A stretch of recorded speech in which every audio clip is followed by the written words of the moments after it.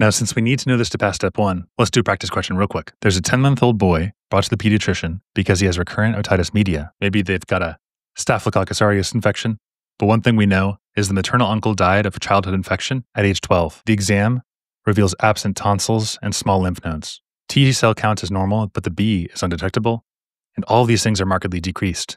What does it look like on exam though? Well, they're going to give you a graph that kind of looks like this, right here. 1, beta 2, they're all maybe elevated because you got some inflammation in your body, but look at this down here. The gamma tells us, and again, I mentioned this as hypo or agammaglobulinemia, that these guys right here are deficient. Well, why are they deficient? It's because our kiddo here has a defect in the BTK gene. This is an X-linked disease. It stops the maturation of the B cells, so they can't opsonize bacteria, and then you get infections. And that's what Staph aureus has to do with agammaglobulinemia. Okay, then what's the answer? Well, the immunodeficiency is a mutation in tyrosine kinase that's required for B cell maturation. Going back here, you can see the problem is in the B cells. So now you know. Like and subscribe for more content like this.